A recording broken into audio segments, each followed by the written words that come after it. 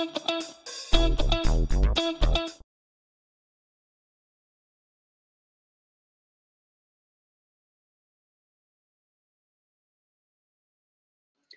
what I wanted to talk today is one of the things that we as Fitter are seeing in the last years as a trend is how fintechs are leveraging their capabilities on top of Fineract. And this is something that it is a big trend, and it's something that we as Fitter are very proud of, and it's mostly our biggest contribution, bringing new users, new people, new companies, new vendors to the community. So a little bit about me. I've been in fintech since 2009. I've been in the Fineract and open source community since 2014. I've been contributing and involved in the MIFOS initiative before Fineract started, before Fineract was Fineract, and I was part of the MIFOS team, the MIFOS initiative team that expanded the reach through South America. I was first ambassador of the MIFOS initiative, and then I was director of business development in the MIFOS initiative. After MIFOS, I briefly joined WellUp, and then I, with my business partner Robert Jaquet, we founded Fitter, and because we saw the opportunity for fintechs and other financial institutions that needed a global and an experienced partner to implement, develop, and leverage on top of Fineract. So, and also I'm a proud father of 11 months old baby Liam, which is in the picture over there. So why open source for fintechs? That's the first question. So when I'm approached by a fintech that is looking for a solution as a core banking solution like Fineract or any other core banking solution, there are tons of core banking solutions, and we in Fitter we categorize the vendors of banking solutions in three. So we have the big ones, the global ones that are multiple country, that are multinational, that are generating revenues in the orders of the $1 billion per year or 500 millions of dollars per year to $1 billion per year. Those are the big guys, the IBM, the SAPs, the Temenos, you know the names. Those are the Series A. Then you have another layer, which are the regional ones. That are companies that are in the hundreds, the tens of to hundreds of millions of dollars in revenue that are working in a region. Like they cover a big country like Nigeria and Africa, and they cover Europe, they cover US, they cover Latin America, but they are not global. They are regional ones because they are very good at the local regulations, and they work in 3 to 5 different countries in a region. Those are the middle ones, and then you have the small ones that are basically working on a single country. In every country that we work and we operate, there's always a vendor that has more than 60 or 70, in some case 80% of the market of all financial institutions, small financial institutions. The big banks, the big financial institutions work usually with the big vendors. But the rest of the financial institutions, they work with these regional or local vendors. And Fineract today, it's playing the game in the first and second tier. We are competing basically with the local vendors, but we are regional, we are global. So we have the capability of deliver a global product that is being used in multiple countries, but and today we are playing with little ones, with the little vendors, and those are the ones that we compete. But this is the start. So for a fintech, it makes a lot of sense to join an open source community. First, if you're a fintech, usually you're a startup. If you're a startup, you want to build something that is new. You want to build something that is different. You want to retain your IP, your intellectual property, because if you're a startup, your valuation is going to be much bigger if you have intellectual property that if you only have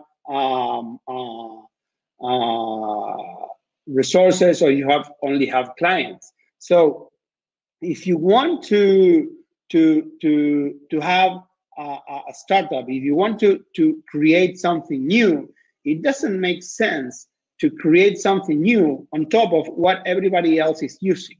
So as we saw, Fineract competes with the local vendors mostly and the regional vendors usually. But if you want to build something, if you want to offer to your clients a different uses, a different UX, a different UI, a different experience that your competitors are usually are local competitors, it doesn't make sense to use the same system that your competitors are using, because first you're going to start losing and investing your small resources that you have buying a technology it's already available as an open source contribution. Then you are not going to be able to build on top of the proprietary software. Usually, if you build some proprietary software, if you license some proprietary software, it makes it's expensive, and you are one of the clients that is going to be using the system, and you're not going to be able to contribute and to use that system, and the features that you're building are owned by the proprietary software vendor. So also it makes a lot of sense if you're a fintech to join the Fineract community, because it makes sense because you don't have recurring cost. You have no license fees. You don't have to pay any vendor for the right to use the software, because again, it's open source. And one of the things that for me it's more valuable, and I always tell our prospects and clients why you should be joining an open source community, it's because of the community. We in Fineract are a community, and we always, as a human beings and as a community of developers and business leaders in Fineract, a community outperforms individual, whether it's a company or whether it's a software project. At the end of the day, in the long run or the short run, I hope, the community of builders, the community that builds Fineract, it's going to be bigger and stronger than any other proprietary software vendor that can be around, because we are hundreds and we are going to be thousands of contributors that we are working in the world, that are going to contribute, and we are going to make this project even better and better every day. So that is it's unbeatable. So you are going to join a project that is led by a community that is not going to stop, and that is going to grow, and it's going to create a standard way of doing financial institutions and financial services provider. So what are the fintechs that we are seeing using Fineract in our experience? So fintechs, it's a fintech. It's a new kind of terminology. It's been around for many years, but it's been used in the last 5-6 years ago, last 6 to 10 years. It's been very used, the fintech terminology. So what we are seeing in these days are mostly lending fintechs that are typically online originators. So the lending industry, it's a retail industry. Basically, if you see the past, the past, the history that we have, most banks, most financial institutions were having a lot of branches. They have different branches. They have a lot of capillarity on top, and a lot of access to the people in a retail way. So the financial lending space, it's about selling money, and they sell money as a retail. And what happened with retail? We know e-commerce. And e-commerce killed retail, and it's killing retail, and the e-commerce is growing, and more with the pandemic. So the same is going to happen, and it's happening to the lending space. So we are seeing more and more online retails that are selling money, which is lending or fintech in this space. And these companies are the ones that are most interested in using Fineract. And they will be more and more in the future. We are seeing some of them implementing, and we have experience in the 4 continents of fintechs and lending companies that are using Fineract as the core banking, because the benefits of Fineract that I'm going to show later. But this is one of the biggest and hottest spaces, the lending fintechs that are using Fineract, and mostly online originators. That they don't have any branch, they are an e-commerce, and the product that they sells, it's money. Then we are seeing neobanks, and neobanks are neobanks. Basically, are digital banks, are banks that don't have any branch, are banks that are fully digital. So they need to build their presence on top of a standard and on top of robust platform. And some of them are choosing Fineract, some of them are choosing vendors. But again, the same problem of proprietary software they will face. And we are seeing some of these neobanks migrating from the vendor that they have chosen to Fineract, because they realize the potential and the benefits of an open source project. Also, we are seeing e-wallets. E-wallets, on the contrary of neobanks, neobanks, it has all the capabilities of a fully fledged bank. They have accounts, they have loans. You can open an account, you can have loans, you can have credit cards, debit cards, insurances, whatever, investments. All of the things that you have in a regular bank, the neobanks are able and capable to give it to you because of regulation and because of the business offering. And some of them are using Fineract as their core banking application. Also, we have e-wallets. From e-wallets differ from neobanks, that the e-wallets are just accounts and a credit or payment. Basically, they're an account linked to a debit card, and with that link, they allow to pay and use that debit card either digitally or in a brick and mortar merchant. So these e-wallets are also using Fineract as their core banking application, where they can store the accounts, they can use all the Fineract capabilities to create accounts, to track transactions, to generate new accounts, the KYC, etc., etc. Also, we are seeing some peer-to-peer lenders. Peer-to-peer lenders, it was like a big movement that now it's kind of fading off because of the complexities and regulation, complexities on how a peer-to-peer lender works. So basically a peer-to-peer, it's a company that needs to, it's a fintech, and also it's a startup that it's struggling in 2 directions.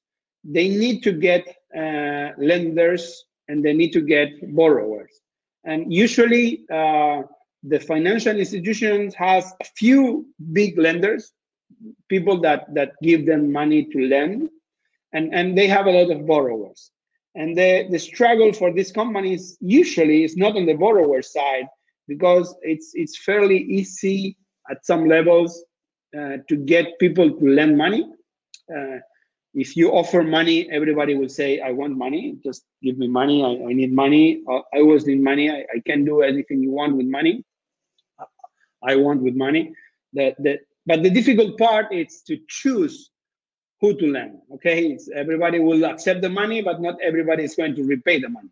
But the peer-to-peer lenders have the two difficulties. They need to get basically one or two lenders for each borrower. So they need to focus on building the two communities at once, which is very, very, very complicated. And we haven't seen a lot of these peer-to-peer lenders succeed, but many of them are very interested on building their solution on top of Fineract because of the capabilities.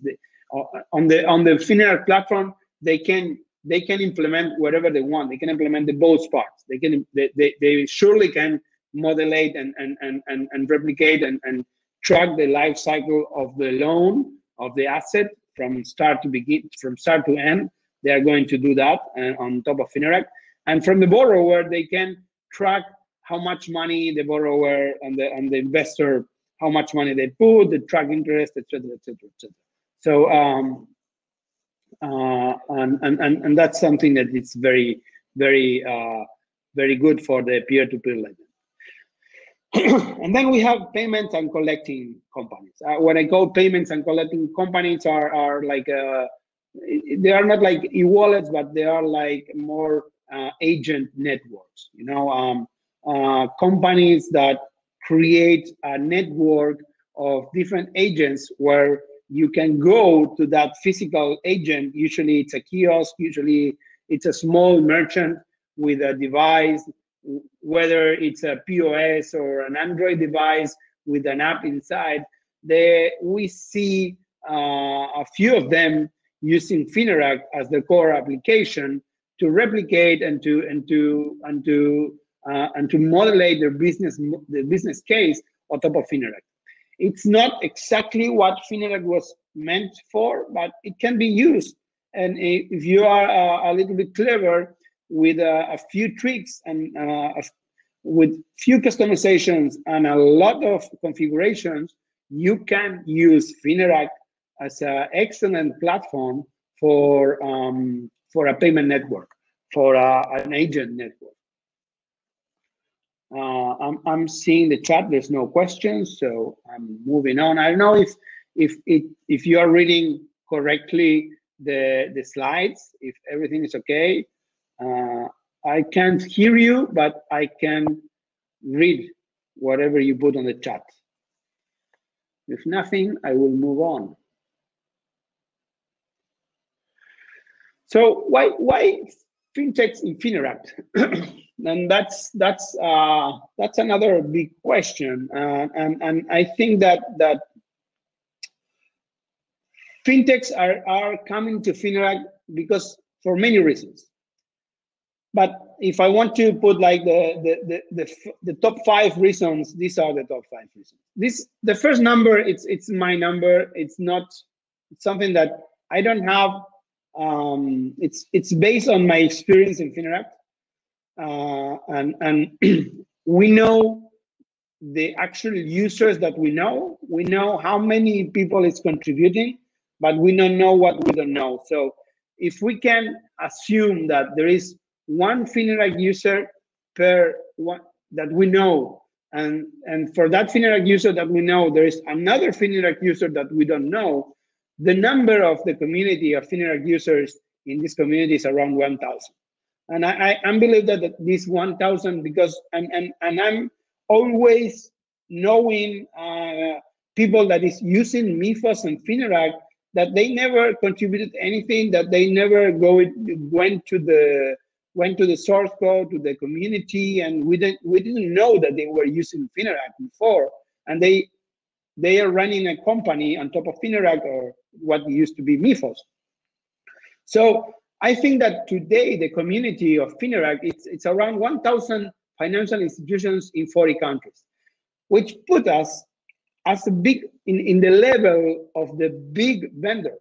It's on reach and platform users, put us in the level of the big vendors, the worldwide vendors. Not in maybe in capabilities, not in revenue, whatever, but in number of people using and financial institutions using the platform, we are at that level.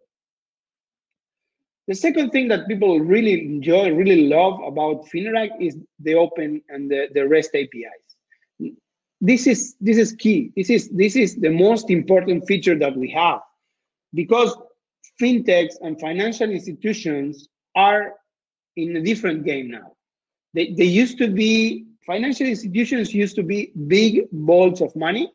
They used to be places where people put their money and they put the money to collect, to save, and to protect. I have a question.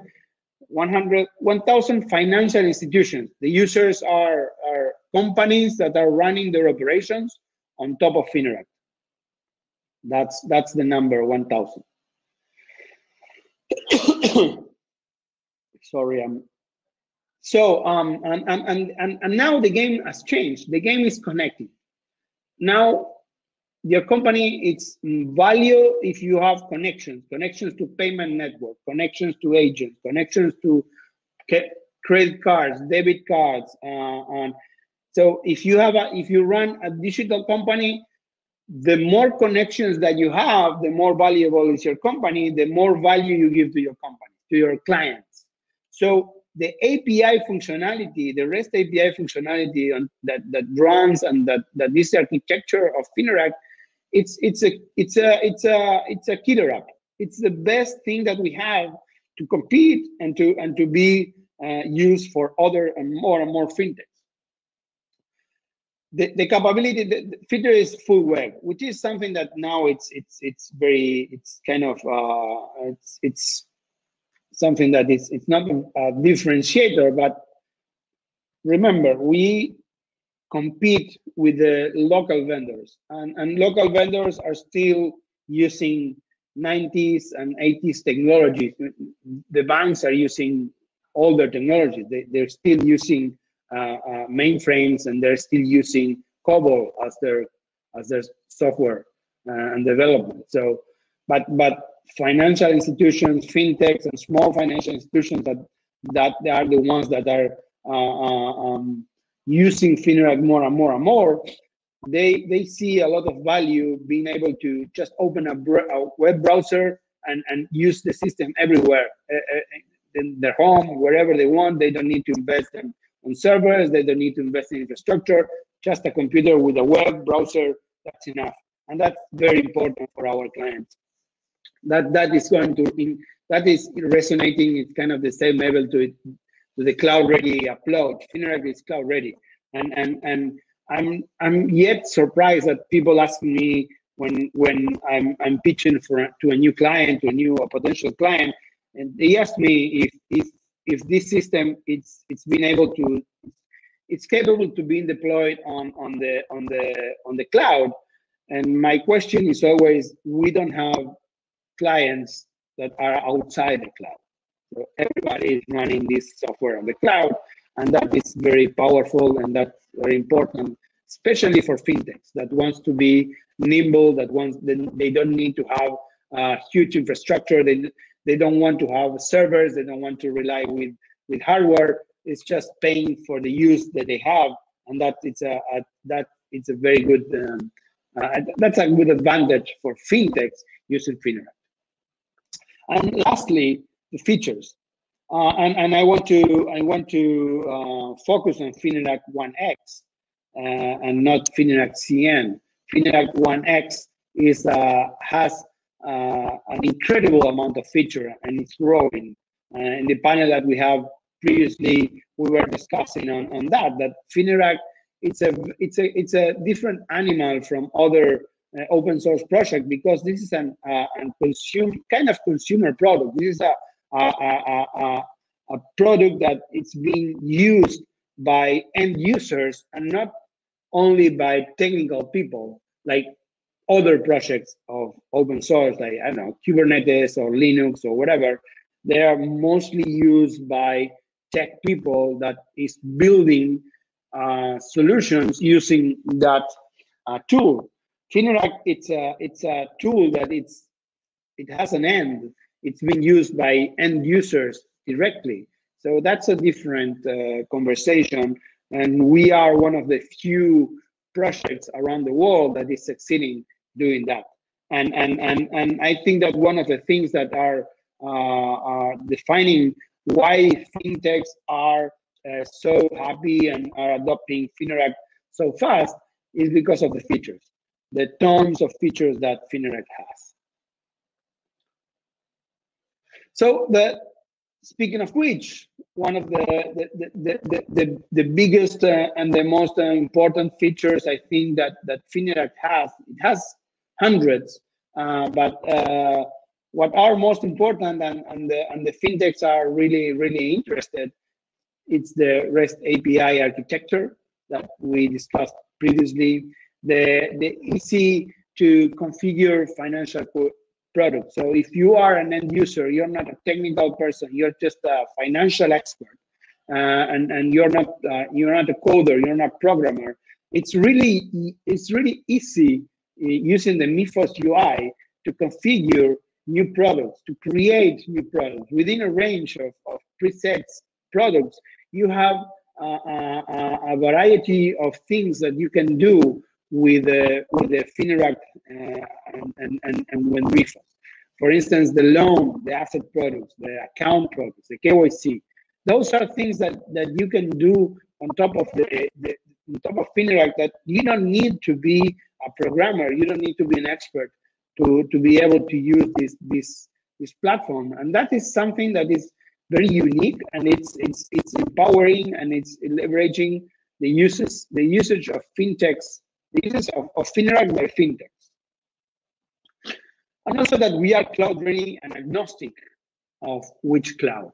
So Fineract can be implemented on any open cloud, maybe also on a private cloud, and you can implement, if you want, on premise. I don't see why you would do that, but if you want to do it, you can do it.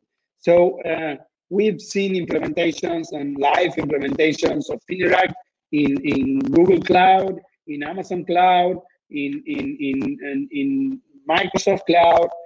We didn't have as a company experience doing that on Red Hat Cloud, but for sure we are going to see that in the near future. So it's really, we are agnostic of in which infrastructure you want to implement Fineract. It runs on everyone, and it runs very well, and it does a lot of the work that you need if you're a fintech. And the rest that you need to build, it's possible to build, because Fineract, it's a product of the community. Sorry, and the community wants everybody to contribute. So the barriers to contribute code, to contribute things into Fineract are low.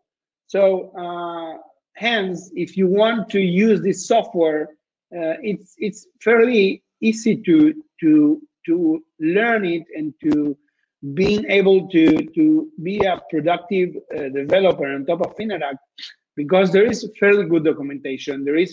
It's easy, and the code is very well done. So you can in short time you are going to be productive running the system and running the code and being able to generate features and more functionalities, either to your company or the community, hopefully. So this is my talk. I now open to questions. If you want to ask, you can chat, and I will answer your questions. Thank you for your time. Thank you for being here. We are very excited on this track and this event of ApacheCon, being the first ApacheCon that has a Fineract track. It's been a tremendous pleasure, and we are very happy to be here. So I'll be here if you want to ask me any question about why fintechs are using Fineract or any other things that you want. If not, again, the next session is going to start in a few minutes. You can check in the sessions panel. So, any question? Do you have any training on Fineract? We do have. We do train. There's on the community side, in the MIFOS page, there's a lot of videos, and there's a lot of material and documentation. But we as Fitter, we contribute to the. We have a training for developers, advanced training program, and basic training program. Here is my email, so you can send me an email and I can send you more information about the training.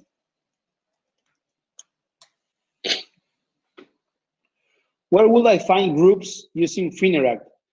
The best place to go is the Fineract dev list. There you have a lot of features. There's a few. There's a Slack channel. There's another chat application that Ed maybe can help us answer that.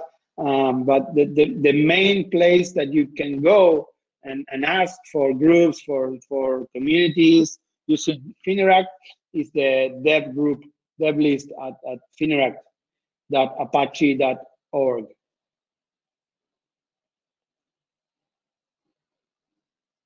Do fintechs raise any concerns about open source when pitching them, security, competition? They always ask about security, but that is something that it's always the same thing with open source.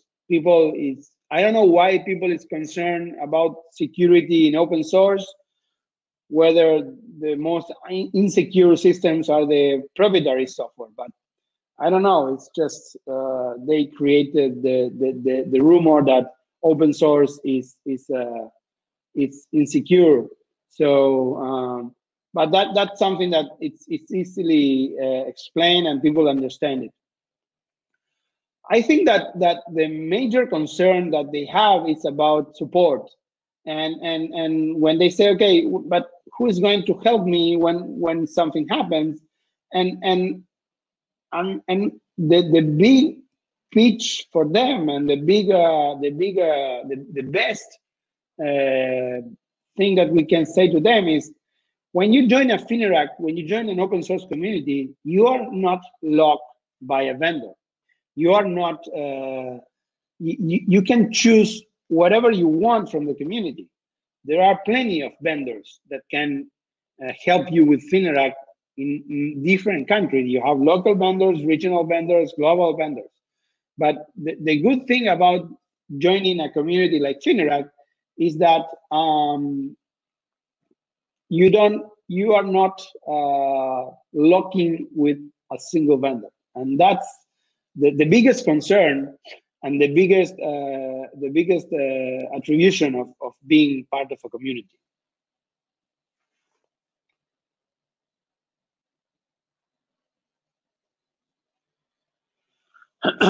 So, do you have concerns about contributing upstream because it removes competitive advantage? How do you address that?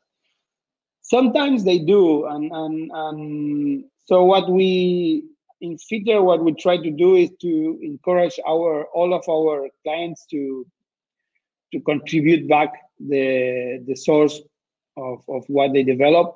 Some of them want, some of them doesn't, and if I told them one of the biggest things of building their application, building the company on top of Fineract is retaining the IP, the proprietary.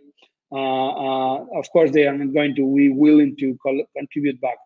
But having people using the software, having people using the system, it's powerful enough and it's good enough for them to be able to contribute back and to make the community a bigger community.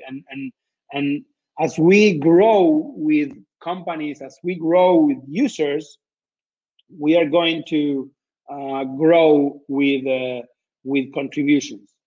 That's something that for me it's clear, and it's something that it's part of why for us it's very important to get back to the contributions.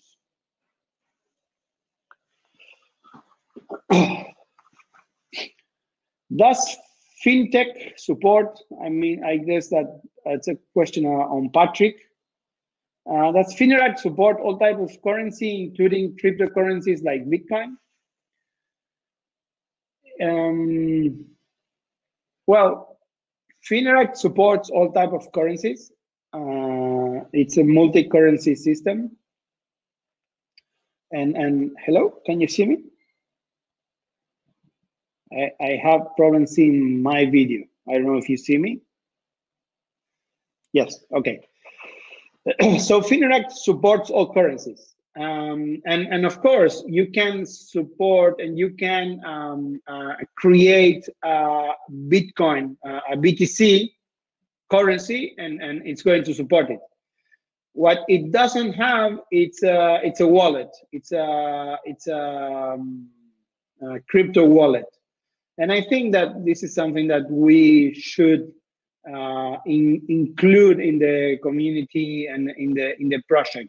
Having the Fineract be able to support cryptocurrencies and have like a built-in crypto wallet, it's something that is going to be interesting to have within the community and I think that is going to be available in the few years to come.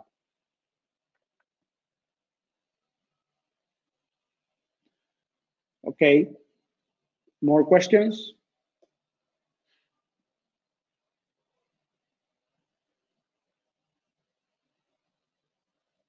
So we are running out of time, and thank you for joining this session, this conversation, and we can join the next one. Please click on sessions there and go to the next session of Apache Fineract. Thank you. It was a pleasure. Bye-bye.